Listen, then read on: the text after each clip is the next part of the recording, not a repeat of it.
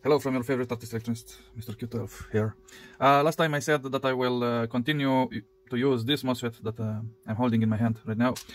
So instead of this big one here, I switch it with the SMD one here.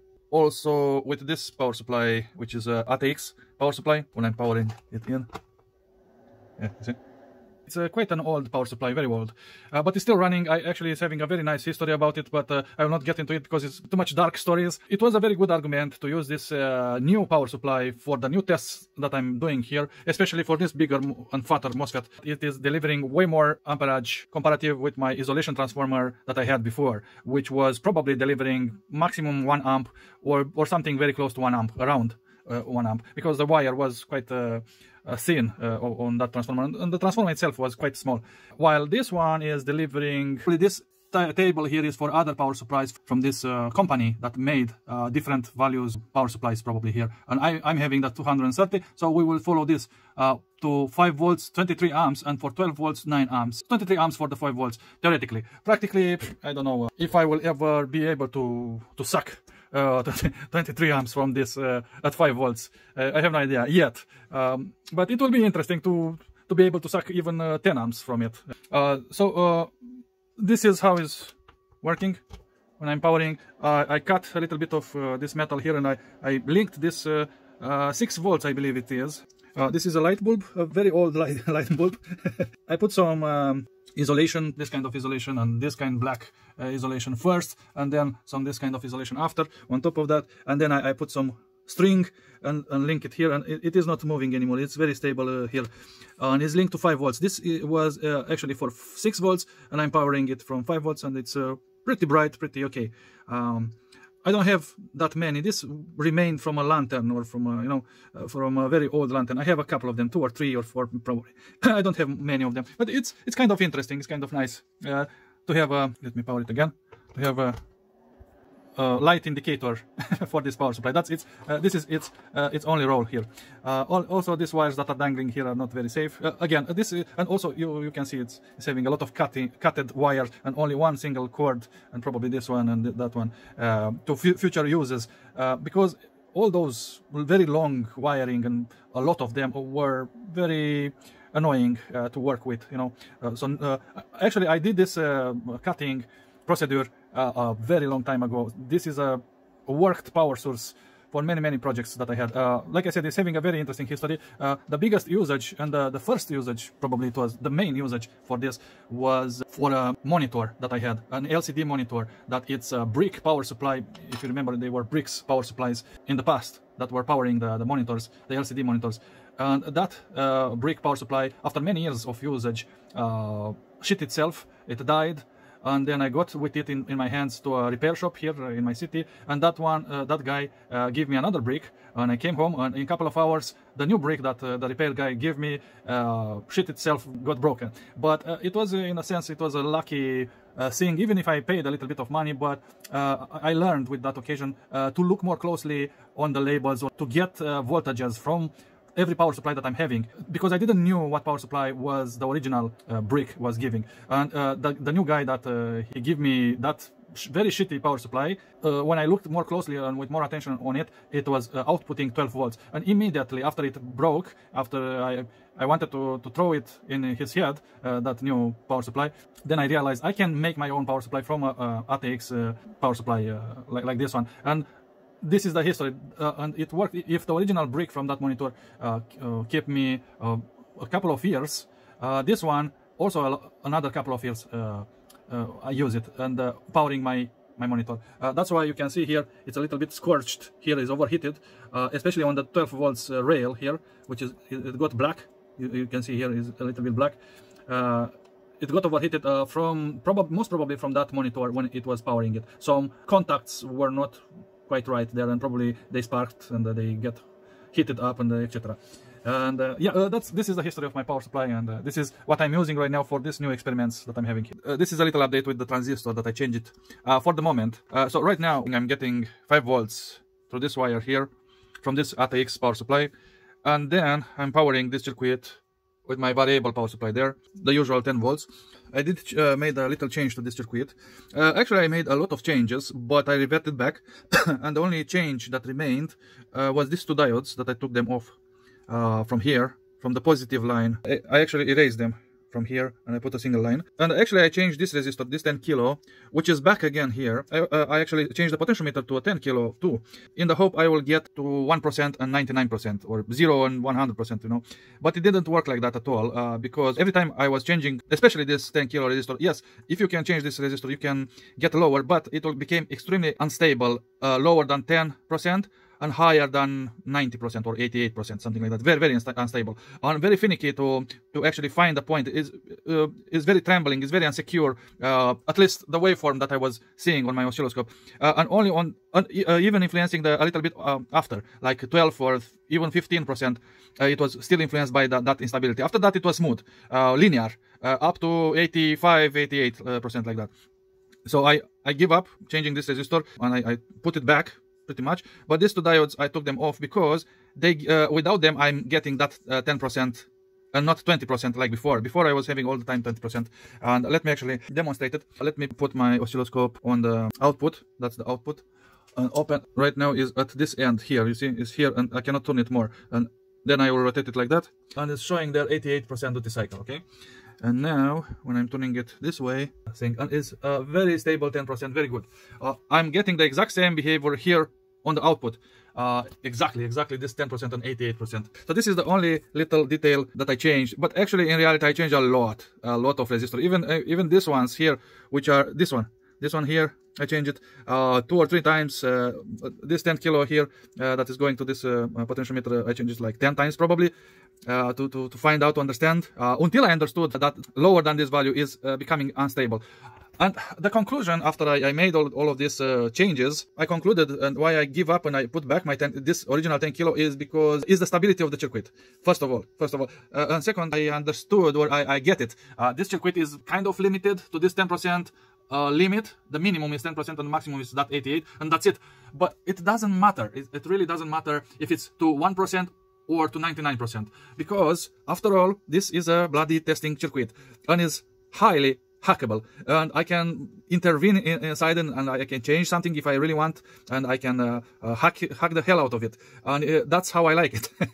This is the only reason I like it, you know. This is the only reason I'm keeping it. So this is my 10 volts that is powering all this circuit that you are seeing here, and here is the waveform. Actually, you can see the Vmax voltage peak to peak here, 9.6 something, and the duty cycle, which is most important for this thing. So that's it. I kind of solved that 20% mystery. That was the lowest duty cycle was 20%, and now it's 10% with this little modification that I did here with these 2 diodes that I took them out and changed them with this yellow wire. So basically I leave this this was biasing for some reason, for some purpose, the original circuit to that 20%, and the guy, the American dude that gave me this circuit, probably he didn't know about it, or he forget about it, who knows. But I solved his problem. Okay, that's it for this part with this circuit. The next thing is I got 2 suggestions in my last 2 movies to make a 555 PWM circuit instead of this one with the comparator. Again, it really doesn't matter how low or how high I can get with the PWM. All that matters is to get a little bit of PWM and to really test what is going on here with the MOSFET gate. That's it. And even if it's not perfect, definitely this is not a perfect one, but it's good enough for testing, for my purposes. I actually build, if you see there in the back, and I will show you, this is a PWM circuit with a 555 and with a scrapped MOSFET. I use an oversized MOSFET. I believe with smaller ones could have worked as well. That's the 555 there. All right, I forgot the 10 volts that was powering this circuit here. And I was talking while I was filming here. I put 10 volts here while I specified very clearly 5 volts, motherfucker, don't put, and for this circuit as well. But this circuit can take a little bit more voltage. But this motor, it couldn't, and it literally smoked out. The thing is that I put it back, and now I have to discomplete it again, only to show you. So it's having this very interesting thing on the top here. I'm not completely sure what is that. My guess is that is for balancing. For some sort of balancing. Here is the commutator, which I should clean it a little bit. And this is the cap that is holding a tiny little bit of circuitry. This is the brush here, and this is another brush. And you can see probably how eaten both they are. They are very, very eaten. You see? They have a tiny little bit. It's practically is reaching the metal there when it's turning, but it's still having a little bit of this material that it's not dead yet. Before this capacitor that you are seeing here, which is this is brand new what you are seeing here, but before it was having this one, which I believe the shape of it is looking like it's a tantalum capacitor, and this tantalum capacitors are polarized. They have a positive and a negative, and here is where it burned, and literally it come out some smoke, and the plastic beneath got burned a little bit, showing me exactly which component was burned. I was a little bit scared because when I see the smoke, I thought it's from the coils. Actually, I did the test and it's working fine now after I changed this capacitor. But I wanted to show you the inside of it, you know, how it's looking inside. This single wire and is linked here on this point and then on this point. I know you cannot understand too much, but trust me on this. Here and there. From here is going like this through these two brushes and through until this point. And between here and here is a capacitor, and here between the two power points from this wire actually. Is another capacitor. It's a bit weird. It's a bit weird, but probably it's helping to start the motor or something, because it's having this because it's a little bit too heavy, probably. I'm not sure. Yeah, enough about this, because this movie is not about this motor. I blew it off and now I repair it. So let me assemble it and show you that indeed it is working again. All right, so this is low speed here. If I'm increasing,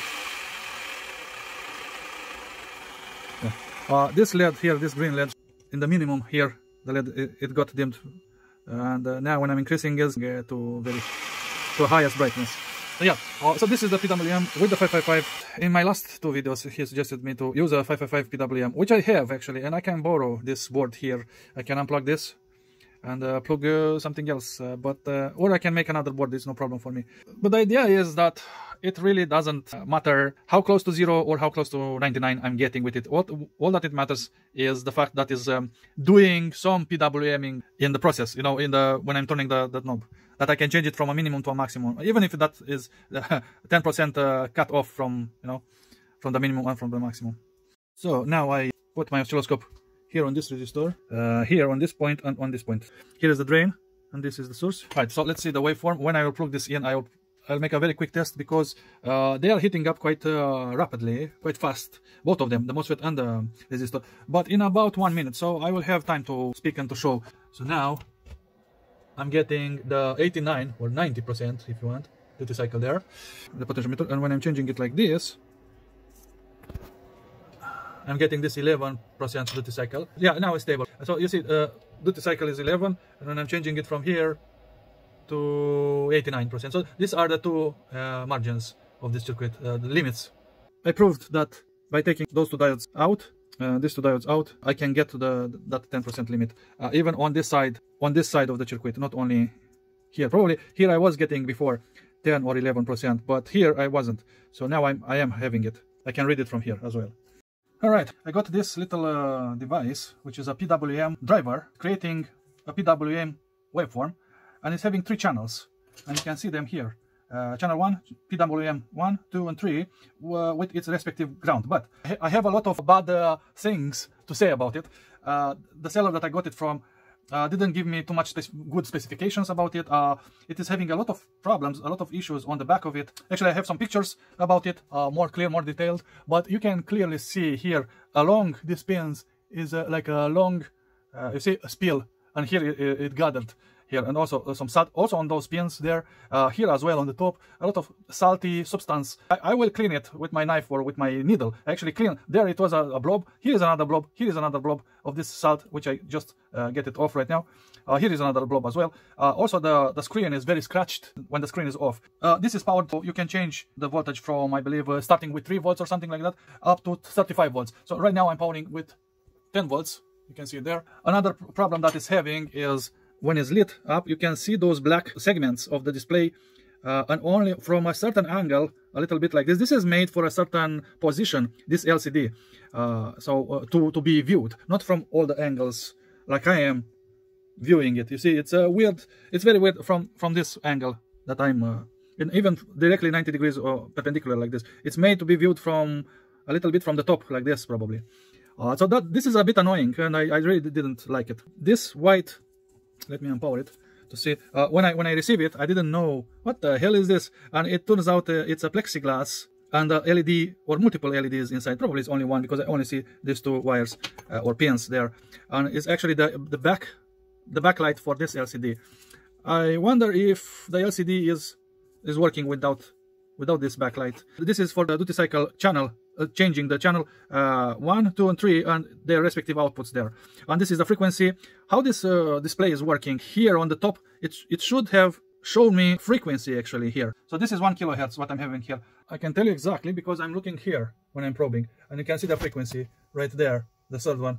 You see, 1 kilohertz. So this here is the frequency. They're saying degrees Celsius and voltage, but probably this little LCD was used for something else other than this. It's not specifically made for this thing. You can clearly see degrees Celsius and the voltage there, but it should have been written there hertz, like I'm having it here. You know. So that's the top side. This square that you are seeing here, imagine that this is a square. D1 it means duty. Duty, the channel that is selected right now, duty cycle 1 is 99%. And let me probe it. And here is, as you can see, PWM1 here. And you can see it here is saying it is indeed, is confirming my oscilloscope that it is 99%. And also the oscillogram, the spikes to the 0 volts, you see, is mostly on the 10 volts there. VPP is 10 volts, and then down to negative a little bit. I really like it. Let me change it here. It's nice when I'm holding my finger on this button is actually counting down. This is, here imagine another square. This is the percentage of the duty cycle per channel that is using. So transmit data and receive data, probably from a serial port. Probably some chip here, probably this chip is getting some data. You can read or write, probably connection to your PC or something, or with another chip. Aside, making abstraction of this spilling that you can clearly see, especially on these pins here, this is laser erased, the markings of this chip. I did find the actual picture, the original picture from other sellers, and I got the number of this. Not cool to have it like this. I have 20 pieces of this, so HT1621B from Holtec. This is the LCD driver, which I have 20 of these chips in my arsenal. I only managed to properly use one with Arduino and with a very obscure library from the online source of libraries that they have there. But other than that, what I really want to use it for is drive this chip from a PIC microcontroller. This chip is specifically made to drive multiplexed LCDs. I have a couple of them, these LCDs, and I bought this chip driver that you are seeing it here specifically for those. And I couldn't get outside of Arduino world. You know, I can make it with Arduino, but it's more interesting when you have a PIC microcontroller. And probably this is exactly what it is. It's probably a PIC microcontroller that is holding all the data that is shown on the screen and doing the PWMing and everything. Here is most probably a 3.3 volts voltage regulator. This one, it is having a funny name. I never came across it. It's this name, SA8233. Probably that 33 it means 3.3 volts. 2047 HF, I don't know. I never came across over this kind of regulator, voltage regulator, but it looks like it is one to me. And here are two transistors and more powerful resistor here, and here probably another transistor here. And that's it. And this is the name, 3-channel PWM generator. It's official name of it. It's very practical. I think it will be very practical. Also, the wiring is very weird. It's a bit weirder than normal. I mean, do you see? I was very confused initially. It's saying here voltage in positive, and here was voltage in V in negative. I erased it with my knife here. The naming, I only leave that sign of negative because these two pins represents the positive, and these two pins and this one as well. You can clearly see a line here, a copper line that is connecting at least these two. I tried to find a connection line between these two, but it appears they are from other place, not from here.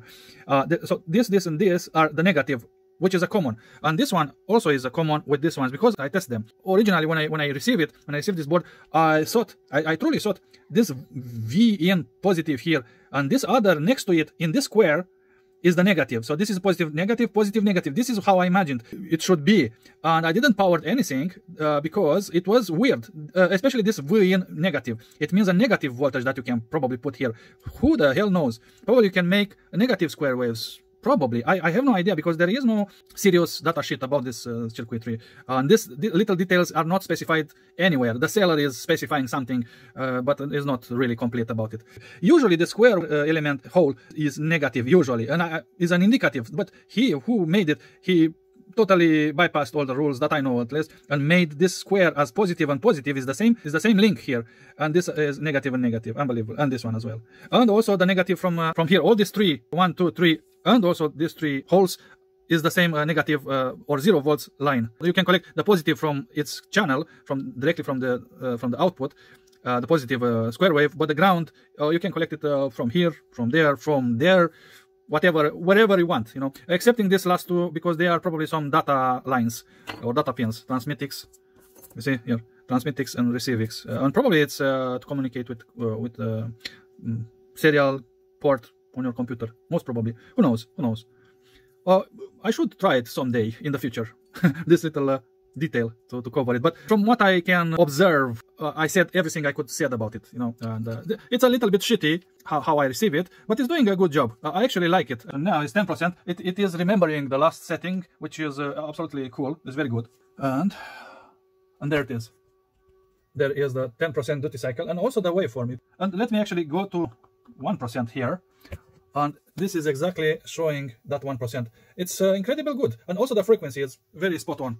I didn't use it here. I only receive it. I only tested it. I only find out how to power it because this was a little bit of problem. Figuring out how to properly power it. So the moment you click one of these channels, it's changing this duty channel. You have to read it as duty and channel 2 in this case. And now it's duty in channel 1 and it's 1%. Or let's change it as 5% here. And my oscilloscope is perfectly confirming what I'm having here when I'm measuring, which is very, very okay. I really like it. It's nice that I'm having that 10 volts that I can power it, and that I can receive that 10 volts specific to test my MOSFETs here, and even 20 volts for this fat one that I'm having. So I think I will use it on 20 volts. This is a very fancy way and not really necessary right now with this experiment that I'm doing here. When I will get more experience how to properly power test a MOSFET, then I will come back to this little cute board that I'm having here, which a Russian guy actually suggested to me to use it, and I'm thanking to him. Very good thing. Usually you don't think about these little gadgets because you get used to make circuits like this. At least I am. It's a little bit nicer. This is more nicer. This is like more beautiful girl on the internet than your wife or your girlfriend that you always work it out home when you do it yourself home. All right, so that's all about this little gadget that I received it yesterday. Yeah, that's it. Okay, so this is the next test. I already prepared here another circuit schematic in parallel with this. So it's the same thing what I'm having here and here. So here doesn't matter what PWM device I'm using, if it's this circuit, if it's my Newtoid or a 555 PWM circuit. It doesn't matter what I'm having here. What it matters are these endings or terminal wires to be able to power it to 10 volts. Common ground for everything. Then a link to the gate of the transistor and a link to the source of the transistor, which represents these 2 points you can see here. And those points are exactly these pads, this pad and this pad here, clearly marked, gate and source. And here on the drain, I have this 1 ohm 50 watts resistor, which you can see it here, and is powered from my ATX power supply from the 5 volts here. This resistor, I named 2 points for it. This A beginning and B the end of the resistor. Let's say it's beginning and the end, A and B. This is the A point here, which is the same with the drain there. I know it's kind of showing is a little D and here is a little S, and there should be a G. I should actually mark this resistor with A and B to be a bit more clearer. I marked A and B here, A and B, and A is on the same line with the drain. It's the same thing. Good.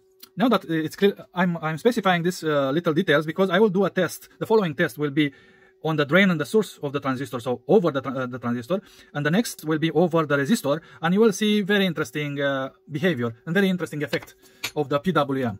So at this moment, right now, how my oscilloscope probe is hooked up is from A, or the drain, to the source, which is the negative. So my probe is from here to here, is connected, these 2 points, okay? I will actually power this line here, because this is already powered with 10 volts. You can see there 10 volts all the time. I thought to add an LED here to show that this driver is actually powered. When I'm plugging it in, you can see it. What I'm showing you is the duty cycle. So here is 11% duty cycle. So remember, here on the drain and the source, I'm having 11 duty cycle with the potentiometer turned to this point, not on that point. Let me turn it off. And now I will only change this to from here over the resistor. Okay, so here it is. Yeah, this is already warm. So here is how I connected it on A and B. And let me power it. Now it's powered. And voila. Here the duty cycle is 88%. So it's inversed here from here. Let me turn it off because this will get very quickly very hot with this 1 ohm resistor. It's already hot right now. As you can clearly see here, probably over AB, which is here and here, voltage peak to peak, duty cycle is 10%, while over the drain and source is this 90%, is what we are seeing, what I showed you here. This is a little bit of interesting difference in duty cycle where you are probing, where you put your probes. If you are probing the load resistor, you are getting this duty cycle, and if you are probing the transistor, you are getting this duty cycle. I'm calling it duty cycle. My American friend, he is strongly disagreeing with me using this duty here. Yeah, probably I should use a duty instead of duty. But this remained what I'm having here from my earlier experiments before. Probably I will change it to duty instead of duty. But duty is kind of a catchy name. You know, you kind of remember it. So this is my mark on electronic field. At least something to name it, you know, to get named by me. Of course, I'm joking, but yeah. So this is the test that I wanted to show you, that here you get one duty cycle percentage, and here is the inverse of that. The duty cycle that you get on the load is the same with the duty cycle that you get from the PWM, from the output reading here. And probably I should demonstrate it, what it was. Right now, what is the duty cycle that I'm having there? Is 88%. Well, the data is inverse from what I'm having here. So let me actually change it. So right now I'm changing the potentiometer to the other side. So now I should have here exactly as on my paper here, AB points with duty cycle 10%. Let me power it. There it is. And there it is, 11 or 10. And also you can see the square wave is quite spiky, you know. Okay. So that's on AB, and is exactly as I'm having it here, 10%. And I will have the exact same 10% on this point and this point. This is the output to the gate, and this is the negative rail or wire. Let me change the probes. All right. So here it is. I changed the probes. Like I said, I put the probes on the output here and on the negative rail. And voila, I'm having exactly the same duty cycle here. So this is a little bit interesting details about where you put your probes, you know, over the load resistor or over the transistor, because we will have to remember this little detail about this transistor that is inverting the signal in the future experiments, most probably. All right, that's it.